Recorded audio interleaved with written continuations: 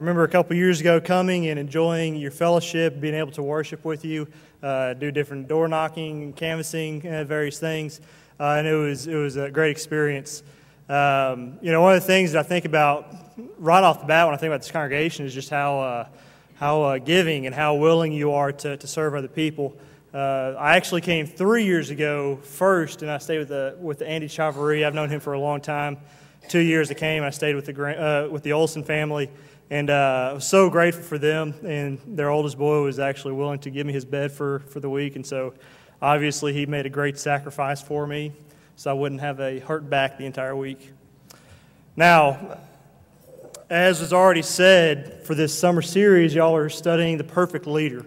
Tonight I've been given the task of talking to you about the compassionate leader, and I was told that the basis of this study is going to be from Hebrews chapter 12. So if you would, turn your Bibles over there for just a brief moment. That's not going to be our base text tonight, but we'll look at it just as an introduction. Hebrews chapter 12, verses 1 and 2. It says, "Therefore, since we are surrounded by so great a cloud of witness, let us also lay aside every weight and sin which also clings so closely, and let us run with endurance the race that is set before us, looking to Jesus, the founder and the perfecter of our faith." Allow me to ask you a question. Why? Why follow Jesus? What is it about Him that we should follow? Why should we look to Him? Take a moment and think about some of the greatest leaders that mankind has ever known in our history. The greatest we've ever seen. There are going to be some on the good side. There are going to be some on the bad side. You think about maybe political leaders such as Abraham Lincoln, who may be the first one to come off your mind. You think about others like Fidel Castro, who, while he may not have done good things, was definitely a great leader in the fact that many people followed him. And even more, you think about a man like Alexander the Great, who conquered so much territory, or even Adolf Hitler, who we know, if you look back at history, he did terrible, heinous crimes to the world. But regardless of what he actually did, he was a great leader in the fact that he got an entire nation to follow him. Then there are men and women who are more of the humanitarian style. You've got Martin Luther King, Mother Teresa, Gandhi. Maybe you think about sports leaders. The first one that comes to my mind, because I'm just a football guru, is not a guru. Let me fix that. I'm not a guru at anything. But since I'm a fan of football, Vince Lombardi is one that comes to my mind. Tom Landry specifically, because I'm a Cowboys fan and my dad talks about him constantly. Maybe you think Jason Garrett's a great leader at the moment, depending on how many wins they get this season. You've got Coach K, other various people that you may come to think of. But like I had mentioned a second ago, being a great leader is not based off what you do. It's based off the influence that you have. The outcome is not important, it's the influence that determines whether you are a great leader. Adolf Hitler and Martin Luther King could not have been further apart in their ideology, but they are similar in their influence, that they got millions of people to follow them over the years. Martin Luther King's influence helped to correct much of the segregation and racial issues in our country. Martin Luther King was a great man who did a great thing. Adolf Hitler, on the other hand, was a man who rose from nothing to become a powerful leader, or become a leader of a powerful country. Through speeches, propaganda, and a radical change in his appearance and his perception, he swayed the minds of the people in that country to follow him, to do his bidding. However, like I had mentioned, as we look through history, we know that though he was a great leader, he was a terrible person. He led people to do terrible things. Now consider all the great leaders we have to choose from. Why is it that we should follow Jesus? What is it about Him that makes us follow Him, that we should look to Him? What is it about Him that makes Him the greatest leader of all time? The greatest leader that mankind has ever known and will ever know. This evening, I've been commissioned to discuss not only the fact that He was a great leader, but His compassionate leadership. Various aspects of His leadership. We're going to analyze the compassionate character that Jesus showed during His ministry and discover 3 results of that kind of leadership. So to do so, I'm going to need you to turn over to Luke chapter 7, verses 11 through 17. Luke 7, verses 11 through 17 is going to be the base passage tonight, where we'll spend a good amount of our time, probably 90% of our time in that section. Now, as you turn there, the passage gives us a perspective into the ministry of Jesus Christ. It sits in the midsection of a chapter that speaks about his compassionate nature. Right before this section, we see in verses 1 through 10 where he has just healed the centurion's servants. The centurion's servants. Then after verses 11 through 17, after his encounter with John the Baptist, we again see an act of compassion from him where he forgives the woman who was wiping his feet with his tears. A woman who had done heinous things. Someone that the men sitting there with Jesus did not even want her in their presence. And Jesus forgave her of her sins. I wish we could spend the time tonight to study the entirety of chapter 7, to where we could see the progression that happens. You see in this section, at the very beginning with the centurion's servant, you see a man who is physically healed of his illnesses. Then you move on a little bit to the section we will study, and you see a man who is raised from the dead, physically speaking.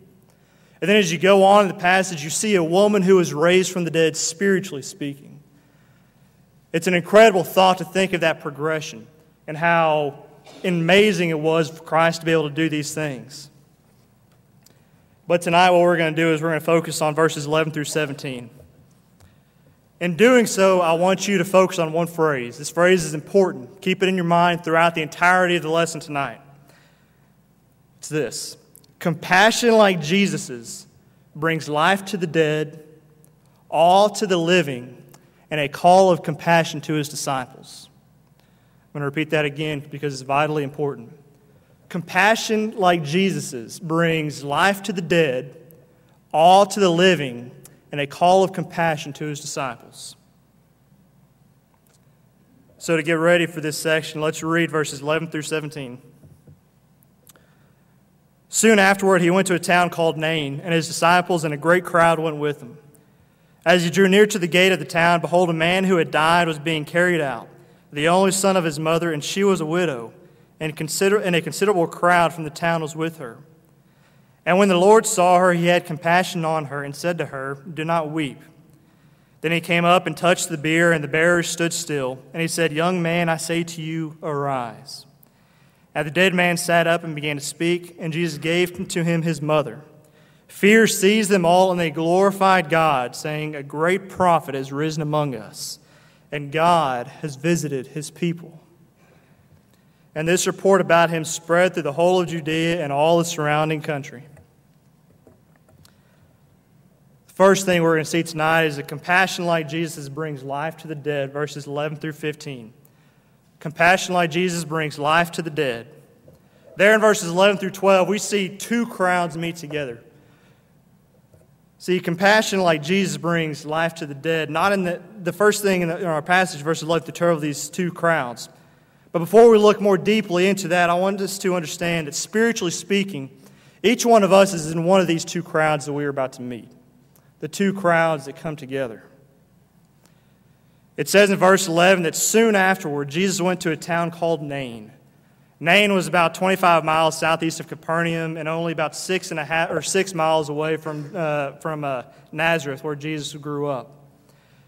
To give you a frame of reference, now, it worked out perfectly at Southwest because Southwest is almost exactly 25 miles away from my home in San Marcos. Here, I had to kind of figure it out. All right, Hubbard, I believe that's how you say it. Hubbard, not Hubbard or anything like that.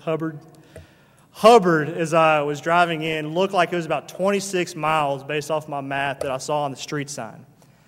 And so imagine a distance from here where we are in Corsicana walking to Hubbard. Now, looking at the life that Jesus lived, it's very clear that he probably did not ride in a boat or have any kind of a vehicle that he rode in.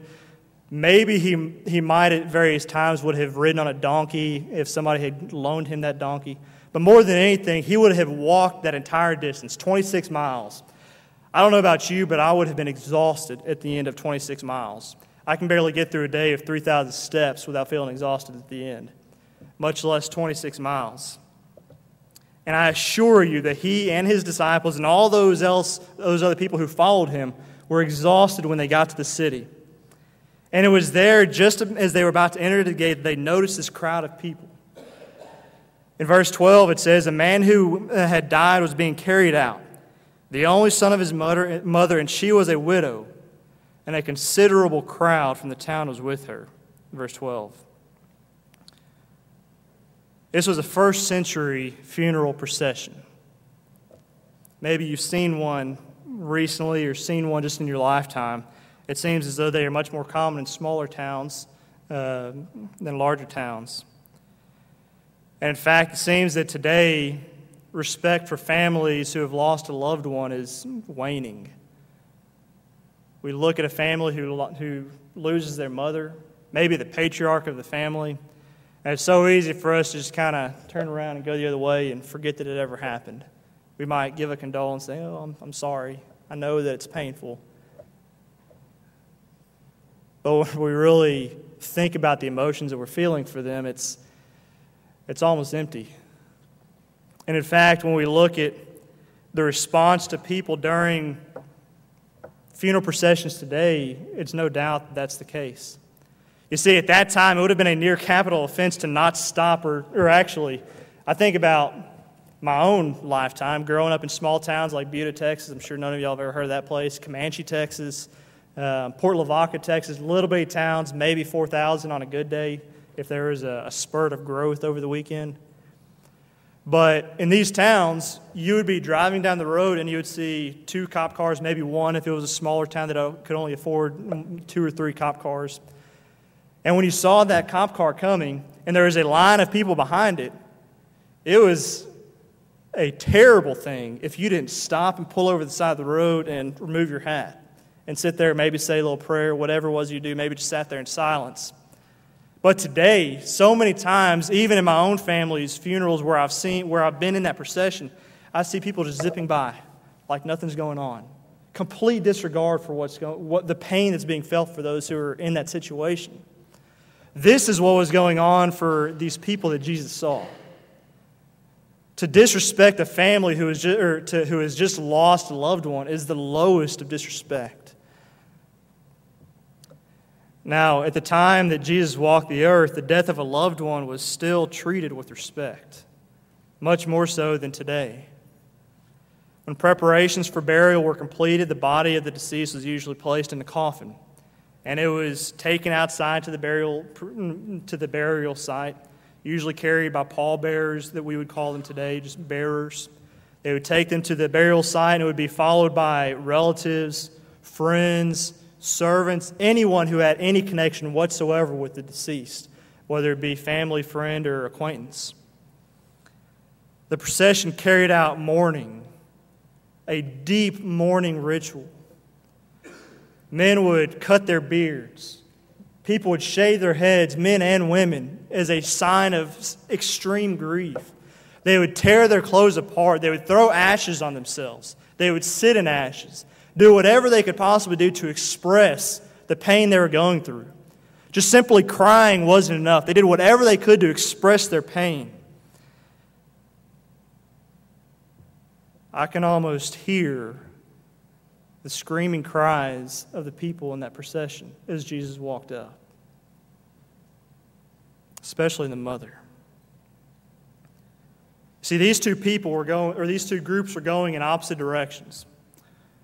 One was going in a funeral procession going to their grave. Now, when death comes, it is the end. There is no going back after death. Death is a physical separation of the spirit or the life force from the body. It is a rending of the physical from the spiritual. Our spirit returns to the Father who gave it, Ecclesiastes chapter 12, verse 7. Our life force returns to Him. Our physical body returns to the dust from whence it came, Genesis 3, verse 19.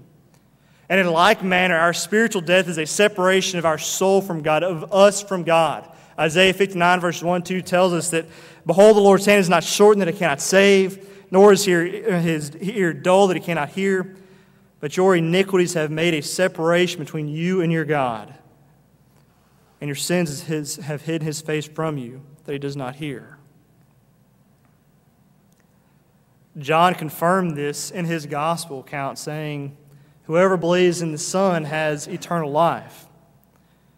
Whoever does not obey the Son shall not see life, but the wrath of God remains on him." John 3 and verse 36. Now, on the other hand, Jesus and his disciples were entering into the city. Now, while the city of Nain was rarely ever spoken of, and in fact, as far as I know, this is the only time that Nain is ever spoken of. There may be other references of it in a different name, or of a different type of its name.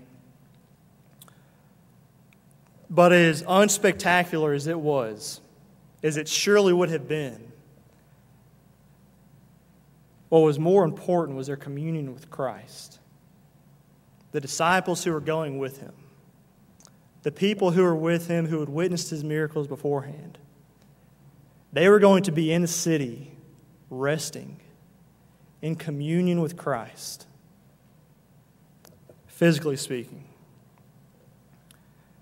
Now, spiritually speaking, Jesus and his disciples were going into the city, but not a city built with brick and stone, of wood, a city that, as beautiful as this building is, as we look at, pales in comparison to the city that they were going into.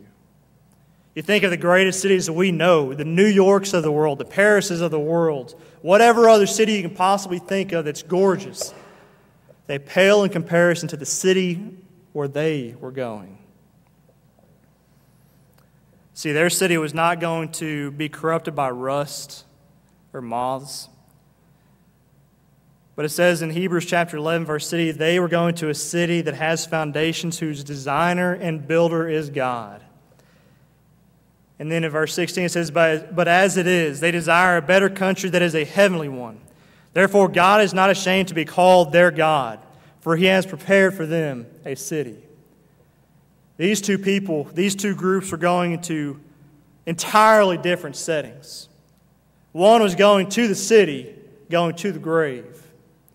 The other was, after a long journey, was going into the city.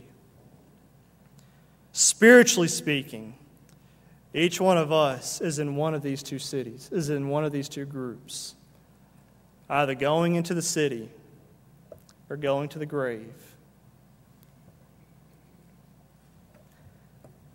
And after these two groups met, after we see them interact with each other, we see the two sufferers meet in verses 12 and 13.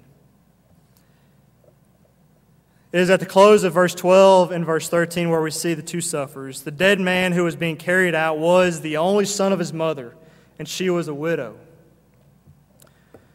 The woman was now completely alone and seemingly unprotected. She had no close relative, no husband, no sons, no one to protect her, no one to provide for her.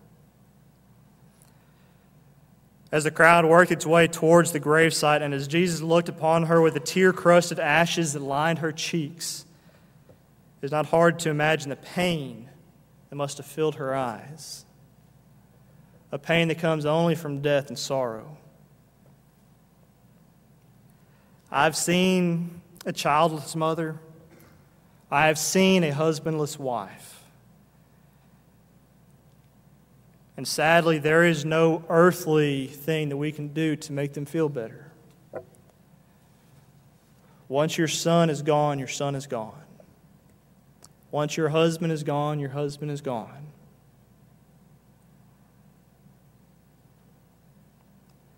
I can't help but wonder what went through Jesus' mind as he encountered this widow.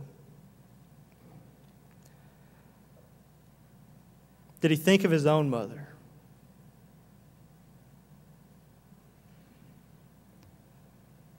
Did Jesus have the ability to see into the future like it was a movie strip?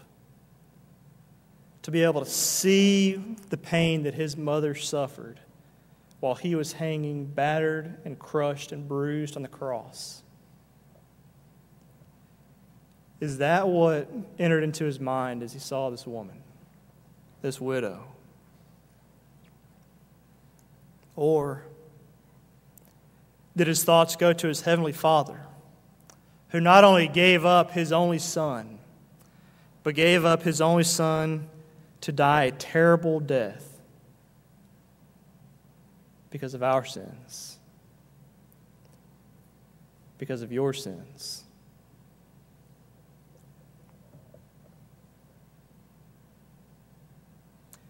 We often fall victim to the thought that Jesus was the only one who sacrificed anything on that day. But our Father in heaven, in essence, had his Son taken away from him because of our sins. Just like this mother's son was taken away from her. Could he have decided to damn the world and to save himself and to just completely reject us to save his Son? Yes, you bet. He had the right to do that. It was completely within his power to say, you messed up, you're done, I'm sorry, our relationship is severed forever. Just like a marriage relationship where somebody cheats. It is the innocent party's prerogative to separate. But because of his immeasurable love for us, he allowed his Son to come to this world and to die because of our sins. You see, Luke provided this description of the widow who lost her son, not only to show the emotional loss that the woman had, but also to show the desperate financial straits that she was in. With neither a husband nor a son to care for, she would have had no means of support. This woman was alone, hopeless, and in economic distress. Put your own mother in that situation. Imagine your own mother at the end of her life, when she is no longer able to work, after living a life where her sole job was to provide for you, to protect you.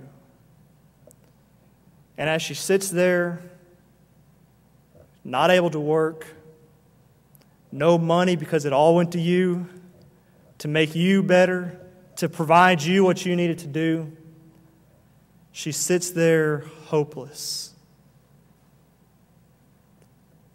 How distraught would you be in that situation? That's where this woman was at. And it was upon seeing her that Jesus had compassion on her. The key word for tonight, compassion. I want to camp out on that word for just a moment to really dig deep and understand what compassion is. Now, don't tell Rick or Sam or anybody at Southwest, but I'm about to use dictionary.com as a definition. I almost used Wikipedia, but I thought better of that. Dictionary.com defines compassion as a feeling of deep sympathy and sorrow for another who is stricken by misfortune, accompanied by a strong desire to alleviate the suffering. All in all, that's an okay definition. It's good enough. Well, no, I take that back. It's not good enough. It's good enough for general language, but not for our understanding of the actions of Jesus. If you really want to know what happened to Jesus here, you've got to look a little bit deeper. Compassion comes from a Greek word of which I cannot pronounce under pressure. It is a complicated word, so come to me later and maybe I'll tell it to you. But the Greek word there, it's a fun word. Now, what it means, actually, before we get into that, before we go into what it means, let's do a little bit of a review. We know to some extent that the emotions are located in the entrails of our body, right? This is a concept that through history we understand this. Here's a little test. How many of you remember your first kiss? None of y'all do. Y'all don't remember that. But the rest of y'all who are married, how many of you remember your first kiss? Do you remember that feeling right before you kissed? Kind of fluttery, butterflies in your stomach? Now, Think about the most tragic news that you've ever heard. Maybe it was a death in the family. Maybe you lost your job, or you heard of somebody who lost your job. Maybe it was somebody who you love and you heard about some decisions they made that were just terrible. Do you remember that feeling that you got where your heart just dropped into your stomach? Your heart sank. It was right there in your stomach. Have you ever cried or laughed so hard and for so long that your stomach was cramping, that you were begging the person who was making you laugh to stop? Seriously, stop, you're hurting me. You see, emotion is in our stomach. It is in our entrails. This is an understanding that they had at this time. The word translated compassion in this verse, it means a physical emotion, a true compassion in the face of misery. It is literally a movement of the entrails at the sight of somebody else's pain. You see the pain that they're going through, and you feel it in your gut. You feel the pain that they're feeling. But the word here is in a passive mood. That means it's happening to the individual, not something the individual is doing to somebody else, but it is happening to the individual. So what it means, literally, is that Jesus here did not just take pity. He did not see the suffering the woman was going through and did not take pity on her, but he was taken by pity. He had no control over it. It happened to him. Literally, he was taken by a visceral or instinctive feeling of compassion. In modern language today, we may phrase it as he had a feeling in his gut or in his heart, deep sympathy for the other person. You could say he was deeply moved. One of my least favorite names that Christ has is the Man of Sorrows. I dislike it because I'm the reason why he is a man of sorrows. Just like you and any other person who has ever sinned, whether it be one or a million sins. And it's interesting that the man of sorrow met the woman of sorrow, and he was deeply moved. And this, the fact that he was deeply moved with compassion, is the very essence of his compassion. He knew what it was to be human, being uniquely qualified to know pain and to comfort pain. Jesus said to the widow, "Do not weep." Why? Why would he say that? Because he was about to do something incredible. He was about to do something unimaginable. And this is where we see the two sons meet in verses 14 through 15. One son being destined for life, while the other son was destined for death. Jesus approached the coffin, and he touched it. That act alone was astounding. You see, because it was unlawful for not only for you to have a body in the town, but for anybody to be anywhere near that body or to touch that body. Jesus defied that law by touching this individual. Now, you'll see in a little bit that he was not going to be unclean in a few moments. But the coffin bearers, the casket bearers, when they saw this, they stopped dead in their tracks. And they heard the Lord said, "Young man, I say to you, arise." The Lord spoke to him as if he were only resting. The word here, translated into arise, literally means to wake up. I wish I could have been there when Jesus said that. To see the reactions on not only the disciples around him, their faces, but on all the people who had witnessed his miracles beforehand.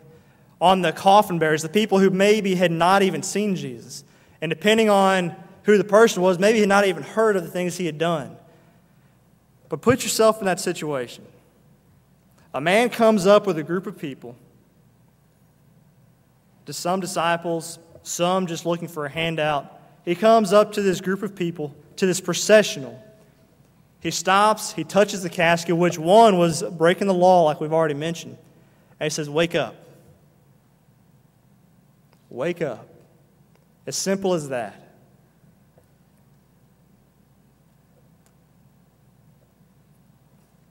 With only 2 words, just a casual command.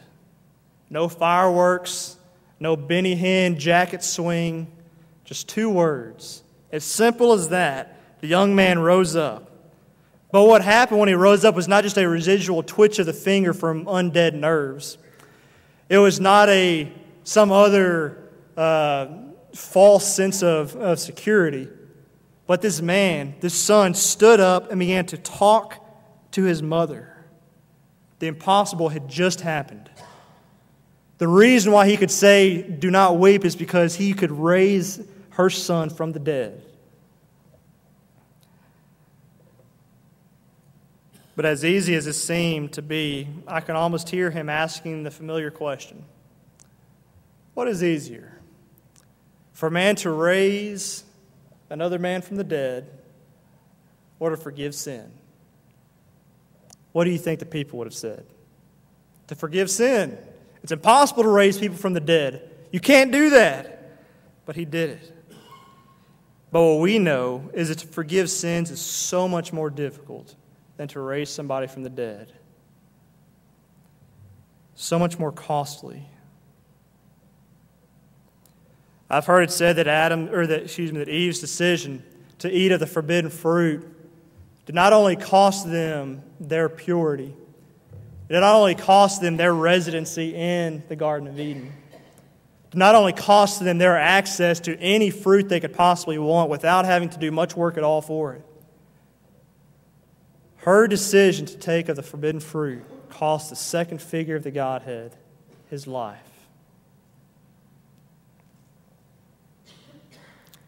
And since that ominous day in Genesis 3, Jesus' fate was sealed.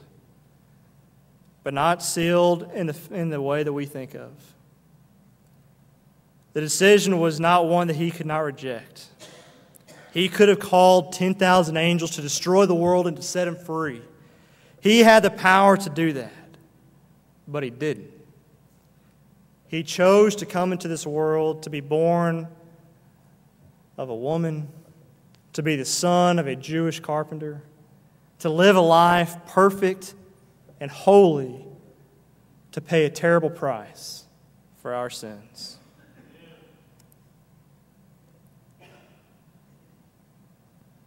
His death brought us back from the dead.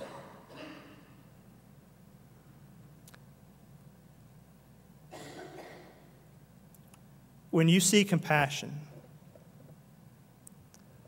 whether it be compassion that you've read in the pages of the Scripture, that you hold in your hand, hopefully at this very moment, or if it be compassion that you see another individual around you doing,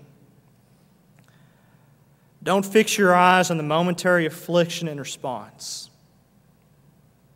When you see compassion, be reminded of the eternal price and the eternal reward that comes with it. Compassion like Jesus's brings life to the dead. Compassion like Jesus also brings awe to the living. The dead are not the only ones who are affected by the compassion of Christ in this passage. Compassion brings awe to the living. It says in verse 16, For fear seized them all, and they glorified God, saying, A great prophet has risen among us, and God has visited his people. The acts witnessed by the bystanders struck fear into their heart, but not fear in the terrorized sense, not fear in a scary movie sense. The fear was more akin to reverence than fright. I don't consider myself to be a big man, a large man or anything, larger than I was in high school, but I don't believe myself to be a big man. There are very few instances where I come across another man, however, who does tower over me. that puts immediate fear into my heart just because of his size. There's a couple. Shaquille O'Neal, obviously. But there are other individuals, when I see them, I'm not afraid just because of their presence. But on occasion, I come across a man who has the ability to twist me like a twig. And as I sit there at his feet, there's an uneasiness that swarms over my body, knowing what he can do, regardless of if he's going to do it or not, or has any intention whatsoever to do it. But just being there in his presence makes me a little uneasy. Not out of fear, but out of recognition for the potential that the man has, that he holds. You see, when I'm in the presence of that man who towers over me, I speak a little bit differently. I don't speak to him the same way that I speak to a small man. I don't speak to him who has the power to break me in half the same way that I speak to somebody else who maybe I have the power to break in half. I look at him, I speak to him, and I maintain a level of reverence towards him while I'm in his presence. Now imagine that the man before you was not a physical behemoth. That the man before you was not one who towered over you in size and weight and strength, even in political power or financial power. He's just another man. But that man has the power of God. He has the power of God at his fingertips. The fear that seized these people was one of reverence, looking to Jesus and understanding the power that was in him was the same power that created life. And that same power that can take life, man, bells are not my friends. But that man standing before them who had the power to give life to this young man is the same one who had power to take life. The same man right there who had the power to create the universe is the one who had the power to destroy the universe. The awe in them was one that was created because of the presence of an incomprehensible nature of his power. Because of the mighty work of Jesus, it aroused fear. But what I want you to notice is where the glory went. The glory went to God. Turn your Bibles over to Matthew chapter 5, verse 14. We won't spend a lot of time here because I have less than 5 minutes now. But in Matthew chapter 5, it says, in chapter 5, verse 14, it says, "You are the light of the world." That is not a command. That is an indicative statement. You are the light of the world. There's nothing you can do about it. People look to you, and they look to you as guidance. Regardless of your actions, you are the light of the world. The command comes in verse 16. It says, "In the same way, let your light shine before others so that they may see your good works and give glory to the Father who is in heaven." The miracles performed by Jesus had a twofold purpose. The first one was to give glory to the Father. He did not raise the dead, heal the sick, or feed the hungry to garner attention for himself. He did it to give glory to God. He did not do it to make his recipients feel better. He did not do it to make himself feel better. He did it for the glory of God. Brethren, when you have compassion on somebody, have compassion for the glory of God, not to make yourself feel better or to make them feel better. We have a misunderstanding of ministry. Not ministry in the role of Sam or Corey, but in ministry that each and every one of us are required to do, to minister to those around us. Ministering is not giving people what they want. Ministering is giving people what God wants. Now, before I get on too much of a soapbox in my last couple minutes, let us consider another phrase in this passage. It says, "The bystanders recognized the power of Jesus, and they said, 'A great prophet has risen among us.' Luke understands his title is not an inadequate confession, but is a recognition of what has happened. They understand that what has just happened is similar to 1 Kings 17, where Elijah raised a man from the dead. The same thing. Indeed, a great prophet was among them. But then they say, God has visited his people. What a beautiful statement. God has visited his people. That's how the contemporaries understood it. Lodonida defines this visited as being present with the implication of concern, being there and concerned about what's going on. In fact, the English or the Greek word there is where we get our English word episcopal. Episcopal churches are churches that are governed by bishops. A bishop can be compared to a shepherd.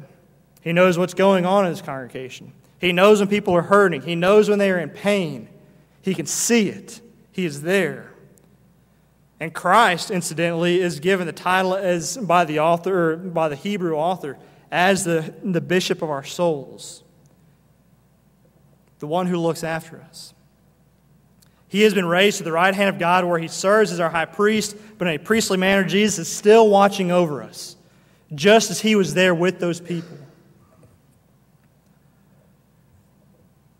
Compassion like Jesus brings life to the dead, all to the living, and finally, a call of compassion to his disciples. It says in verse 17, and this report about him spread through the whole of Judea and all the surrounding country. This reminds me of Matthew 28, verses 19 and 20. Go, therefore, and make disciples of all nations, baptizing them in the name of the Father and of the Son and of the Holy Spirit, teaching them to observe all things that I have commanded you.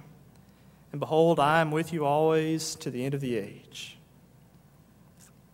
These people, whether they are disciples of Christ or not, they obey the Great Commission. Brethren, we are in a world that is swiftly changing.